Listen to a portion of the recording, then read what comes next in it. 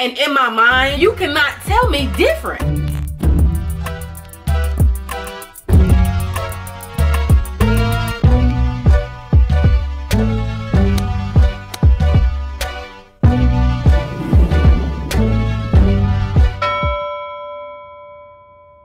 What's up? What's good? It's your girl Courtney B here, and I'm back with yet another video. Y'all see the setup? I mean, y'all see what's going on here. We're finally getting this closet together, and I'm loving like how everything is being set up, how it's being positioned. I probably could move some things over some, but for the most part, I think we rocking. If this is your first time being on my channel, girl, what's up, what's good? My name is Courtney, or you can call me B. If you guys are oldies but goodies, returning back to the channel for another video this week, then what's up, girl? How you doing? I missed you. On this channel, I specialize in all things fashion, beauty, lifestyle, and luxury, all while being on a budget. I personally do not believe you have to spend an arm, a leg, a toe, and a foot to look your best, look chic, and feel beautiful. And I try my best to implement that ideology in every single video, and this video is no different. So if this is something that you can see yourself rocking with now and forevermore, my darling, please consider hitting that subscribe button down below, join the Beehive family, and yeah, let's jump into it. It's been hard out here for a pimp, okay? When you're trying to get the money for the rent. Y'all know I've been on this finding my fashion, finding my style journey. I've hit some highs, some lows, you know, some W's, some L's, some major outfit L's and malfunctions. But honestly, that's the beauty of it, and that's the process of finding your style. And I've honestly enjoyed every single, you know, step of the way. And in this journey of me finding my personal style, I have been doing a lot of trial and error. And in that trial and error period, girl, I have found out some cheat codes, okay? Some little things and some little pieces you can add to any outfit that instantly makes the whole outfit chic, no matter what you have on. These tips I'm sharing with you guys today is what gets me through. I got a lot of people asking me, how do I pick out my outfits? How do I put outfits together? Girl, it looked like I done did a lot, but I promise you, I don't do literally nothing at all. These tips, definitely, they were getting your girl. They were getting your girl together. Now this first trick, y'all already know, is my favorite. And that is neutrals, monochromatic look with a pop of color. That is the most easiest way you can make yourself look chic without doing much or anything at all. These looks to me are so satisfying because it gives me the best of both worlds, what I love the most. I'm falling into love with color, but I still have my first love, which is my neutrals, my blacks, my whites, my browns, my tans, my oatmeals. It's so many neutrals.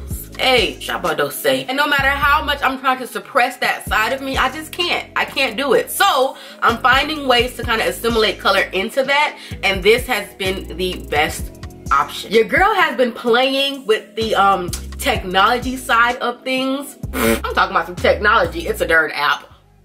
Well, that is technology.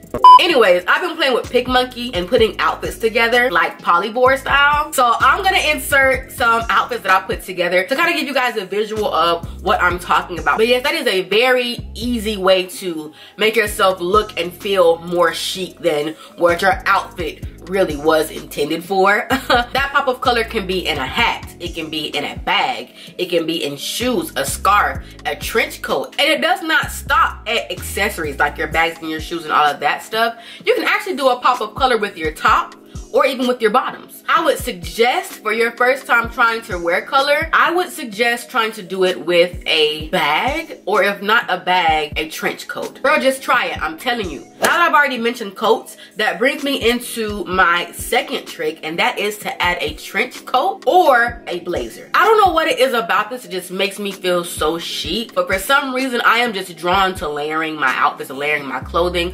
I love putting on a jacket, I love putting on layers, I love putting on boots. I just love layers. Like, I'm supposed to be somewhere up north. I feel it in my bones, but I can't. Florida got a hold of me. Designers are getting so funky and fun with coats and blazers to where there's so many to choose from and so many different types of styles, and I am totally here for it. With a blazer or a trench coat, you can go the basic route by getting your blacks, your whites, or you can go the colorful route and get in vibrant colors, or you can get statement basics, or just all around statements, you feel me? In the past 2 weeks, I've picked up 2 trench coats. Both of them are from Shein. One is this beautiful, oh my gosh, it's so nice, gold colored trench coat. and one that's like this cranberry plummy purple. Those coats got me right, okay? They got me ready. I'm waiting for the right moment to wear either one of them, but they will be worn soon because recently it's been really cold in Florida, okay? So I'm gonna be on somebody's rooftop, chilly with the goosebumps in my trench coat. The next trick is to incorporate leather into your outfit. Leather anything. Leather pants, leather skirt, leather shorts, leather jacket. This is one trick that I have rolled till the wheels fall off, okay? I have 3 pair of leather bottoms and I wear them to death. All 3 of them are from Shein, which I will link them down below. But girl, they get me through, okay? It's something about leather that when I put it on, I instantly feel like a bad A, like a bad B. I instantly feel like that girl. I put on any top with some leather pants and in my mind, I'm ready for New York Fashion Week. Who finna take me? Like, and you cannot tell me different. Leather can also be dressed up or dressed down. It just all depends on your personal style. I wear my leather both ways because I have them in shorts, long pants, trousers. Girl, I have them for days. I can say now from me trial and airing and seeing what works for me in my wardrobe that leather is definitely a staple for me in my closet. And just like the trench coats, the leather pants can come in an array of different type of styles, different type of add-ons, textures and everything, girl. Bells and whistles added. My newfound love has been for brooches, girl. But brooches have definitely been my best friend. Now, up until now, I've been using earrings as brooches. If you guys are not ready or in the business to buy a brand new brooch, and if you guys have a lot of statement big earrings that could be used as brooches, girl, that'll do you just fine. I mentioned to y'all in my last fashion video that I used for my birthday outfit a YSL earring that I got from Her Faux Luxe, which I will link down below if that's still available. I used that YSL earring as a pin to add to my jumpsuit. It was giving, okay? Like I said, up until now, I did not have a real brooch, but now your girl has a brooch, and it's actually the brooch that I mentioned in my luxury wishlist video. If you guys have not seen that, I will link it down below. But girl, sis came in yesterday, and I'm geeked. I already know what I'm gonna do with her. I already know. So when y'all see it, y'all see it. You better follow me on Instagram. I mentioned in that video that a brooch instantly just makes things ready to wear. And I've been trying to experiment with ready to wear items and trying to see how I can make that fit into my wardrobe without making it too overdone. Very simple and simplistic, but yet chic. I think brooches are actually essential, especially if you guys are neutral girls. With all the colors pretty much running together, a couple of brooches have caught my eye, but I'm gonna stick beside this one for a while. But the ones I have been eyeballing, I will link down below. Boots and chunky footwear. In chunky footwear, I'm specifically speaking of platforms, platform heels, platform sandals. Platforms are really in right now. They definitely give a chic feel. That's one thing I'm trying to get into. You guys know I've been eyeballing the Jeffrey Campbell gold platform sandals. As of right now, I only have my chunky Bottega inspired dupes from Shein, which I think are no longer available. I have found other dupes for that boot, so I will link those down below. I don't know what it is about a boot or the chunky footwear